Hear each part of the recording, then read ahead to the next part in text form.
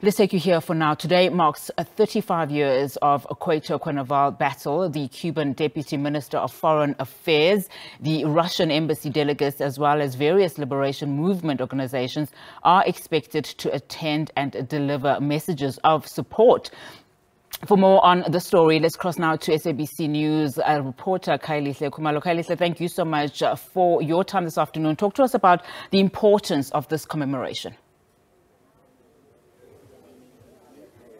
Well, very much so. Now, it's an exceptionally important day in the context of liberation in Southern Africa. In fact, it's dubbed as Southern Africa's Liberation Day, given, of course, the battle that was very ferocious in Cuito Cuanavale. It's marked as a very important day that's paved the way for the liberation of Namibia and eventually of South Africa. So quite a number of dignitaries have converged here at the Freedom Park to mark the very important day. But to try and look at the perspective of the Communist Party, we're joined by the General Secretary of the Communist Party, Mr. Mapaila. So thank you so much indeed, sir, for your time. So by all accounts, a very important day when you look at, that day, the very fateful moment in Angola, in the very dark moments for this particular region. But today we look back with a bit of joy because these countries now are free and facing new challenges.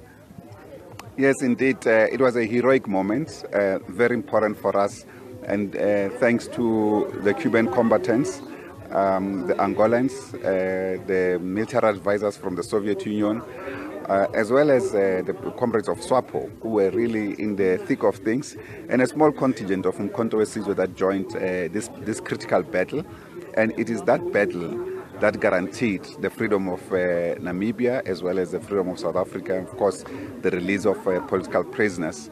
It was an ultimate battle, very intensive, you are very right, extremely ferocious, but it was the heroic deeds of Fidel Castro and his a big team of combatants in the name of Operation Carlota, who was a Cuban slave was a Spanish slave in Cuba from Angola, and therefore that's why Fidel Castro named that operation in her. And in Cuba, Carlota led a mission against Spanish slavery, and she was decapitated by the slave masters of Spain. So in that regard, it was also a befitting moment to our great forefathers and mothers who fought heroically like Carlota against oppression, against imperialism and capitalism. Imperialism, as you know, was the expansion of the capitalist system in the world. So this defeat in Angola by the Cuban forces, the Angolan forces, the FAPLA forces, and all other revolutionaries in the region symbolized the people of the region's heroism to get freedom at whatever cost. And we should applaud these contributions and to thank our people for staying steadfastly against any forms of oppression to where we are today. It's a very important day that must be celebrated properly across the region and especially here in South Africa, because we became some of the main beneficiaries out of this particular day. But once again, say it comes at a very critical time where you have the Russia-Ukraine conflict, and recently we saw the International Criminal Court saying that there is a warrant of arrest out for the Russian Federation President Vladimir Putin. What do you make of these developments? We do know that this is South Africa's ally, inevitably your ally is the Communist Party. What would be your advice to the South African government? We know that the BRICS summit is coming to our shores, so South Africa may find itself in this nightmarish position where it would have to carry out its obligations since it signed the Rome Statutes. But what's the viewpoint in this issue? Firstly, Kaya, is to indicate that this battle in Cuba was almost the last frontier of the Cold War, because soon thereafter there will be the disintegration of the Soviet system, which was the pillar against a unipolar world of the Western countries.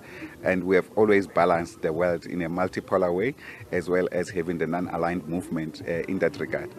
Today we have new battles that are showing the rejection of unipolarity since the fall of the Soviet Union, and therefore Russia has emerged as an important pillar to the system of multipolar world. In other words, a system of international democracy, multiple democracy, not where one country thinks its values are universal, like what the Western world think. They think that their values should be complied by everyone, which is quite unacceptable. So that's what Russia represents today. That's what BRICS, for instance, represent today.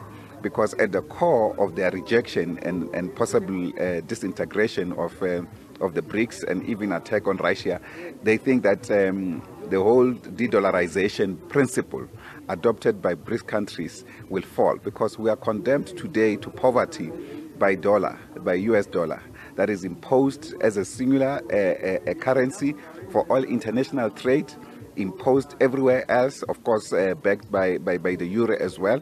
So the President Putin and his participation in the BRICS countries is extremely important for us in the process to reconfigure world power relations, to create new world power relations against one dominant figure, which is the US and Europe, which speaks as one through the NATO, that is North Atlantic Treaty Organization. As you know, with the fall of the Soviet Union, the Warsaw Pact group disintegrated, but the NATO didn't disintegrate. It should have disintegrated as well.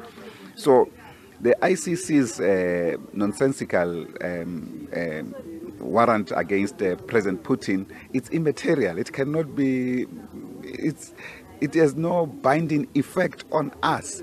The IEC did not go for people who killed the people of Yugoslavia, the Americans. They did not go for the people of America who killed the Iraqi people. When they invaded Iraq, they created an impression that they are weapons of mass destruction. They didn't find none. Yet the IEC has not issued any warrant of arrest against any US president.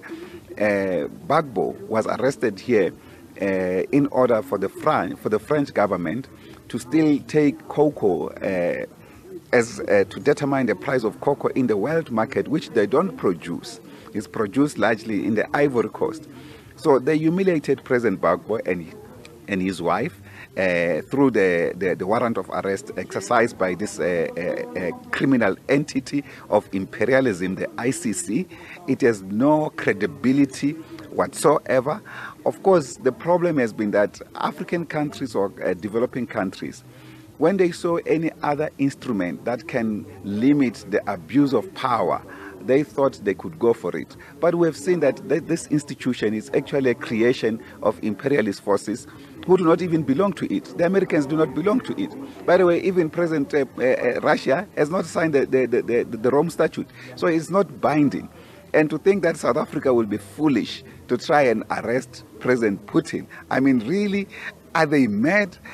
I think that thing, it's immaterial. It cannot be exercised. On the contrary, we will be organizing and to welcome President Putin in South Africa as progressive forces in order to strengthen the new international world order. And what do you make of those who may criticize South Africa and say it does have an international obligation to make sure that this is possible? Especially also, I mean, when you listen to the deputy chairman of the Security Council, Medvedev, he made it very clear that anyone who arrests President Putin, that would be a declaration of the war. Do you concur with such sentiments? Yes, I fully concur with him fully. I don't think it was also meaning that South Africa, because South Africa will not be foolish enough to do such a thing.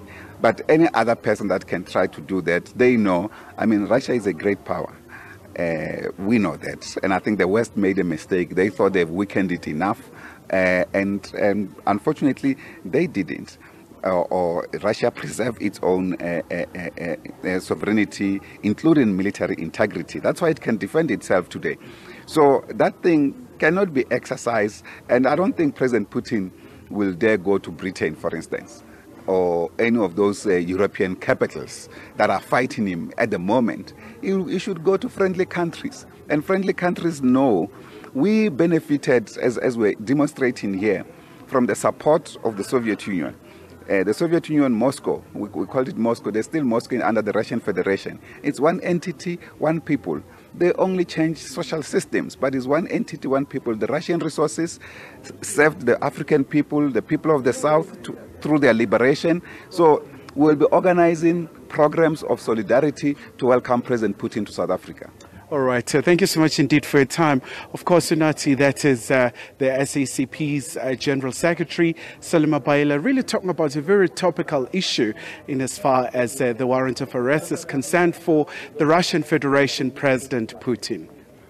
All right, Khayelihle, thank you so much for that update. Khayelihle Khumalo out there for us, just covering the Cuito Cuanavale battle commemoration that's currently ongoing in Freedom Park.